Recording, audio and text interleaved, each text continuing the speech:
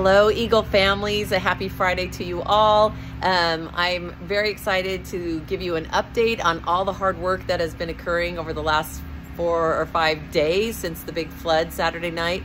Crews have been here all of this time. A big shout out to Mr. Hoxie and everybody else, lots of community members that have been here just working to get the mud and the grime and debris put aside so that we can indeed open school safely on Monday as per was normally scheduled. So the good news is that we have had every single one of the core classrooms tested, all 11 of those classrooms. They've had moisture tests in there and they are all good to go.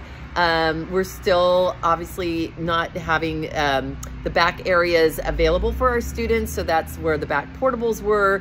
The blacktop, we're trying to get the mud off of that surface area as well, so potentially, you know, maybe the basketball areas might be available for kids. Not really quite sure on that. We're going to be fencing along those areas probably Saturday. And also the big green play structure is compromised. That's where those containers kind of slammed up against our beautiful slide and everything. So those areas might be put off limits as well.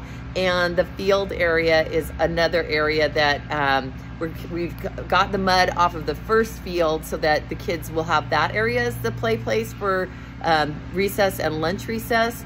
But the backfield area at this point is not going to be eligible for students to play on because it's just not safe there at this point. So the back 3 portables, as I've already shared with you, are damaged to the point that they're not really habitable. And I do want to reassure you that we are thinking outside of the box and being creative, and we've moved those programs, the art and the childcare, into some of the other classrooms. So those programs are going to still continue. It's the Sunol Glen Eagle way. We will find a way. So everything is good to go. The last thing, you could probably hear that loud noise, sorry about that. The last thing we were working on is pressure washing as much of the mud and the silt and the debris off of our campus as possible, and also the sewer lines. We wanted to make sure those were clear. Obviously that's critical, and we had a company come out today and we just got the green light that is fine as well. So that was another area that we were just kind of holding our breath a little bit to make sure we were able to open school safely on Monday as per our normal schedule. So really quick, let me do a quick panoramic view.